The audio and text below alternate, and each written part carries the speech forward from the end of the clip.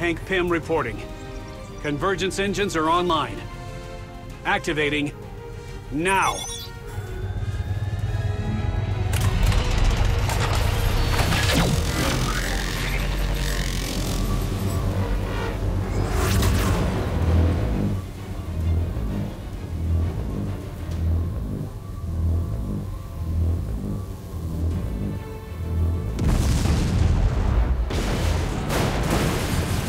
We're detecting a severe fluctuation in the wave frequency of the convergium particles.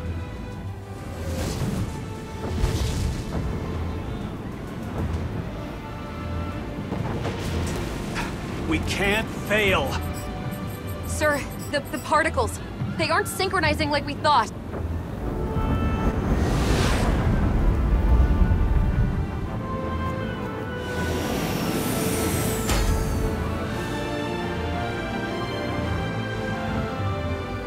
Attention all agents. The convergence engines have failed. Initiate evacuation protocol. You tried your best. But there may be one more thing that can be done. If the convergence process cannot be stopped, perhaps I can use my density-altering abilities in tandem with these engines. To bring our worlds together in a more harmonious manner. The Earth will be born anew. Take care of it, my friends.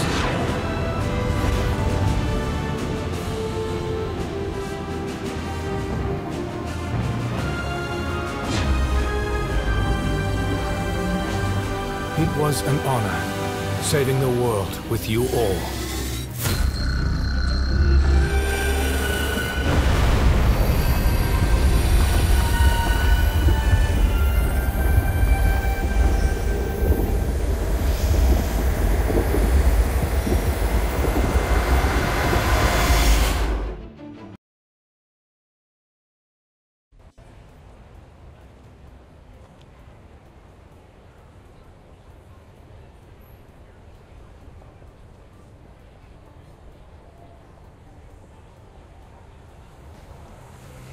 Research on the continuing convergence process has been going smoothly.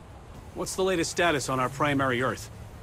It's been hard to keep up as the landscape shifts, but we've identified a number of new Earths that have merged with our own. Like this Earth, that was a refuge for immigrants from Xandar. And another, where Asgardians built a shared kingdom. Thankfully, we've managed to build friendly relationships with them, so far. Not all of them.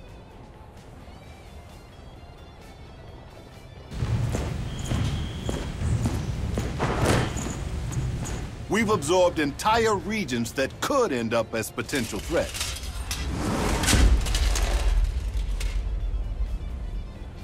It could be worse.